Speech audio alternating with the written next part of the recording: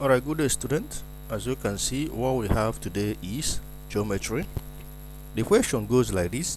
A cone of total surface area A equals to 243 pi over 4 cm squared is inscribed in a circle as shown in figure G23.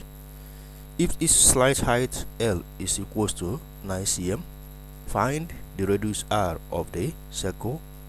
The second question, the area of the circle not enclosed by the cone. So we are to take it one at a time. So let's begin by finding the area of the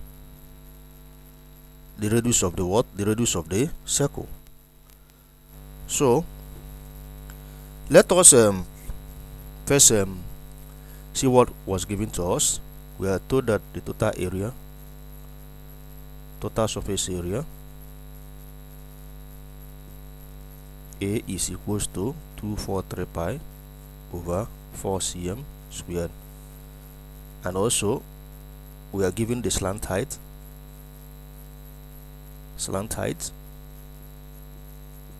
H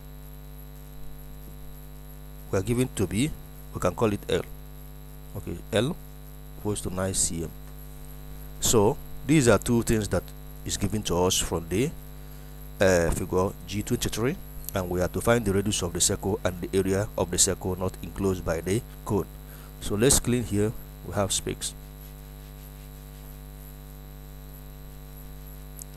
So the first thing we have to do is to let us find the base radius of the cone. Base radius of the cone is the first thing we have to find. So this is the cone. This base radius QB, here will be R, and here will also be R. So this is the first thing. Since we are given the area, we have to know that the area of a total surface area of a cone,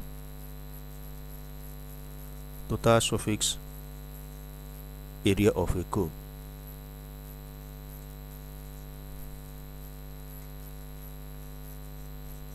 A is equals to, in this case, is equals to what?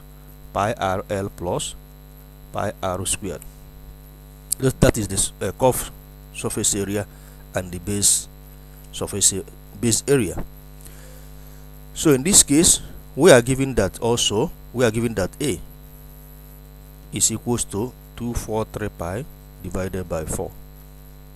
So, and also we already given the slant height. Since A, we have to equate the two area of the total surface area of the cone. So in this case, this is the same as pi R. We know that L is 9, so you put 9 here plus what? Pi R squared. So from here we have 243 pi divided by 4 is the same.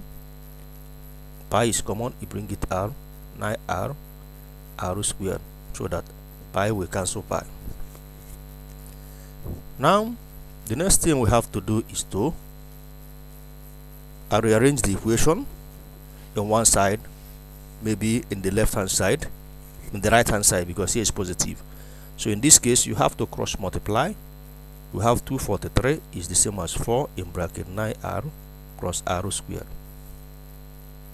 So if you open bracket, you have 36R plus 4R squared is equals to 243. So 243 crosses the other side, we have 0 here. Rearranging the equation, we have 4R squared plus what? 36R minus 243. So the next thing we have to do is to solve the equation, the quadratic equation that is formed in R. The next thing is to do what? To solve the quadratic equation that is formed in the R. So this is the same as 4R R squared plus 36R minus 243 is equals to 0. So let us use the general formula of solving quadratic equation. In this case, we have this general formula R to be equals to minus B plus or minus the square root of B squared minus 4AC divided by 2A, where in this case A is equals to 4, B is equals to 36, and what C is equals to minus 243. So with this, we have to substitute the formula. We have to substitute these values in the formula to find the value of r. So r is the same as minus 36 plus or minus the square root of b squared. In this case, we have our b is 36 squared minus, in bracket we have 4 times a is what? 4, and c is equals to minus 243.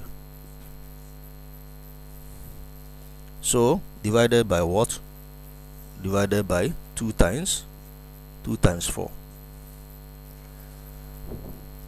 So the next thing is to simplify this equation. So use your calculator. That's easy to find the value in the square root sign. In this case, we have r to be equals to minus 36 plus or minus what? The square root of what? Divided by 2 times 4 will give us 8. So do that with your calculator. From my calculator, I have 5184. So the next is to solve for 5184. Find the square root of 5184. I think it is a perfect square.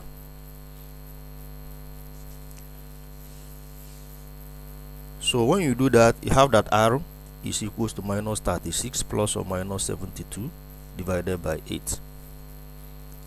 In this case, we have to take the positive part of the r because we are measuring length. So you take the positive part of the r. In this case, this implies that r is equals to minus 36 plus 72 divided by 8. So it's the same as 72 minus 36. 72 minus 36 is the same as 36 divided by 8. So the next is to simplify. What can divide? 4 can go. 4 divided 8 will give us 2. 4 divided 36 will give us 9. So we have 9 over 2. Once you arrive at this point, we have gotten the value of r. So we can clean here. We have that r is equals to what? Therefore, r is equals to 9 over 2 cm. Now we have gotten the base radius of the cone. Our base radius of the cone is equals to 4.5 or 9 divided by 2. So the next thing you have to do is, because the first question you are asked to find the radius r of the circle, radius r of this circle. So this r is just the base radius of the cone. So in this case, you have that the next thing you have to do is QB. That is the QB, which is the diameter of the base of the cone, is equals to 2r. In this case, we have 2 times 9 divided by 2, and that gives us 9 cm, because 2 can cancel 2. So once we arrive at this point, the next thing you should observe that we are told that the slant height, we are given that the slant height is equals to 9 cm. You know what is slant height? This is the slant height. Here is 9 cm, and here is also 9 cm. Then you notice that the triangle, this triangle you see here, triangle QHB, they have the same side length. So this triangle is what? Is equilateral triangle. And because it's equilateral triangle and all the sides are equal, all the angles must be equal. In that case, all the angles must be measured to 60 degrees. So which means this angle here is 60 degrees. Now let's clean here. So the next thing you have to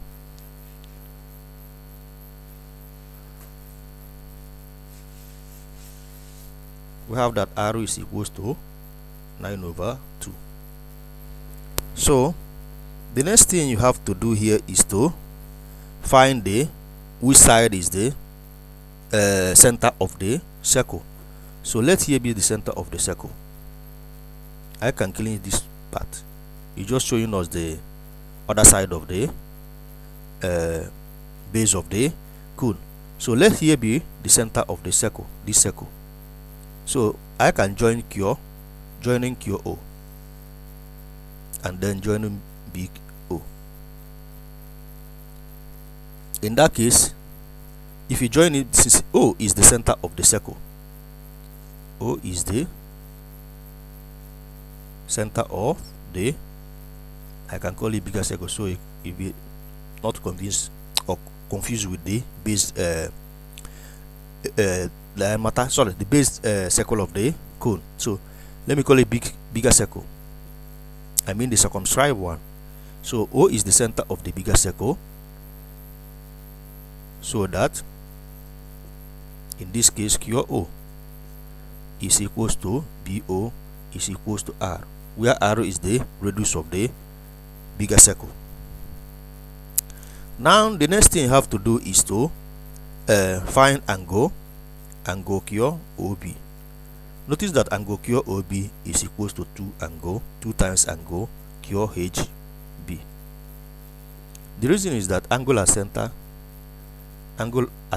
of a circle,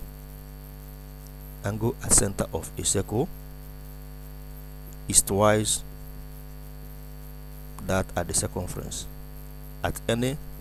twice that at any part of the circumference.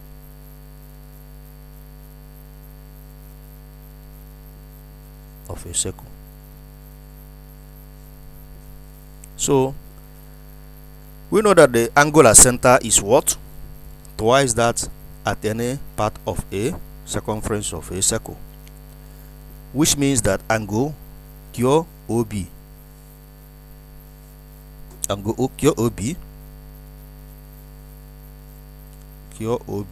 is equals to 2 times 60 degree, and that gives us 120 degree. So this angle here is equals to 120 degree. The next thing is to consider triangle QOB.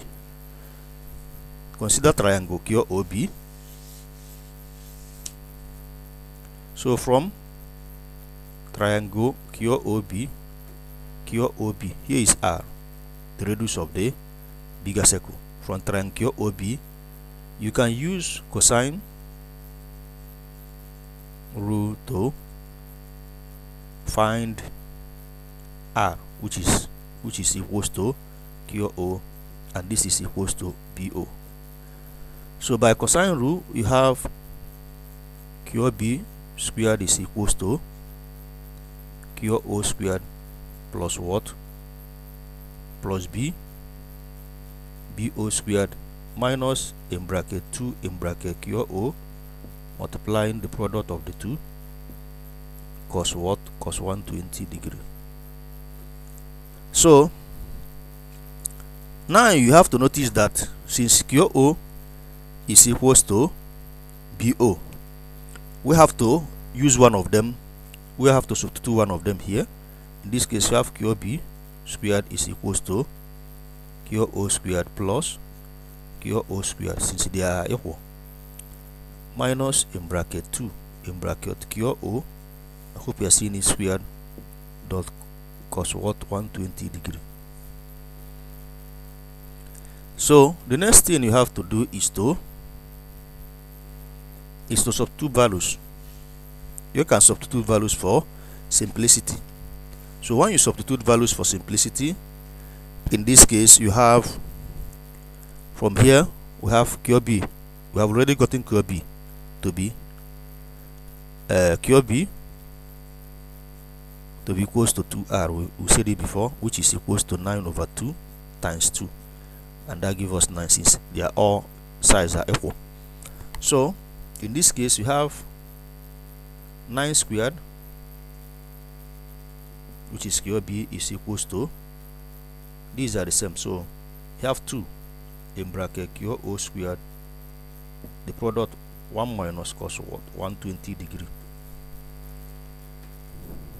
So from here what is the next thing you have to do? So we know that cos 120 is equals to minus half, since cos is negative in the second quadrant. So cos 120 degree is equals to minus half. So here we have 81 is equals to 2 in bracket QO squared 1 minus half. So that when we open bracket here, this become plus. Is it not? So 1 plus half. 1 plus half will give us what? 2 times 1 will give us 2. Plus 1 will give us 3. So 3 over 2. In this case, we arrive at 3 over 2. Notice that 2 can cancel out. So we have 81 is equals to QO squared multiplying 3. Can clean here. So let's bring it up. So from here we have 3 QO squared is equals to 81. This is where we are. The next thing you have to do is to divide both sides by 3 so that QO will be alone, QO squared will be alone. 81 divided by 3. 8 divided by 3 will give us 2, carry 2. Into 21 will give us 7. And this is the same as 9 times 3. So finding the square root of both sides, you have QO is the same as the square root of 9 times 3. And this will give us 3 root 3. So we have that QO is equals to 3 root 3. And that is equals to BO, and that is equals to the radius. So the radius of the circle is equals to 3 root 3 cm. If you don't have any questions, you have answered the first question. You are asked to find the radius of the circle and then find the area of the what? The circle not enclosed by the cone. So let's clean here. We have gotten that the radius R is equals to 3 root 3 cm. So the second question is find the area of the circle not enclosed. This enclosed by the cone. So how do we do that? You know, this is a circle, not a circular ball. So since it's a circle, you only notice that the part of the cone that is enclosed by the circle is the triangle QHB. This part of the circle, the base is just outside. The base was outside the circle. So the only area of the circle, this big circle, affected by the inscribed cone is just the part of the area of the cone, that is QHB, which is the area of the triangle that make up one of the area of the triangle that also make up the total area of the cone. So in this case, let's call this area the area of the circle not enclosed by the cone. Let's call it A1, which will give us what? A1 is equals to the total area of the circle. Area of the circle, which in this case is pi. This is pi r squared. Pi r squared minus the area of triangle QHB, not the area of the cone, because the base of the cone were outside as a circle. Just this line that touches the wheel of the circle, that is circle we are talking about, and this area part of it of the cone that is enclosed in the circle, that form the area of the triangle QHB. So A1 is the same as the area of the circle. In this case, you have pi times r squared. Our r squared is 3 root 3, which is, you know, that is 27, minus the area of the triangle. The area of the triangle is half times, since it's the triangle is equilateral, the two sides are equal, so half 9 squared multiplying the enclosed angle, which is angle 60. So from here, sorry, half A1 is 27 pi minus, in this case we have 81 over 2. Sin 60 is equals to what? Sin 60 is the same as root 3 over 2. So from here we have A1, so we can clean here.